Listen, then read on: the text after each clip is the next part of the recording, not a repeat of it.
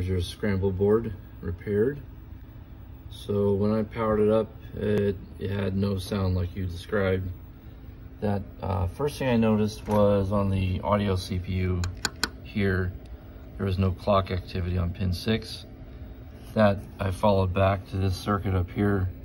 This has output, that did not have proper output.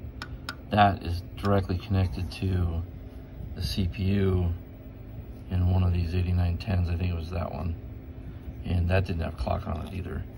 Replacing that, got clock back. Then I ended up with bus activity on the ROMs and the 2 RAMs. Still had no sound. That led me to probing the amplifier under there, and that was bad. When I took this heatsink off, I took these 2 screws off, and the whole heatsink just popped right off. This side of it here is connected to the amplifier IC through those 2 screws. And like I said, it just pulled right off. So the amplifier at some point had blown up and pushed the metal backing off of itself. But that had to be replaced. And then after I got sound back, sound wasn't right. It was missing some sounds. Some audio pitch wasn't right. That ended up being a combination of these 3 ICs, this one here, here, and here.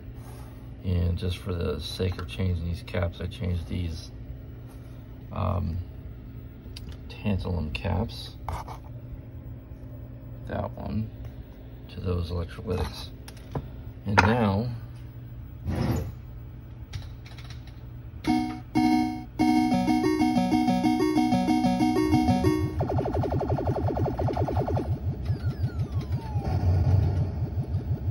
sound. I think the game is set for, like, you know, ultimate, or not ultimate, unlimited guys.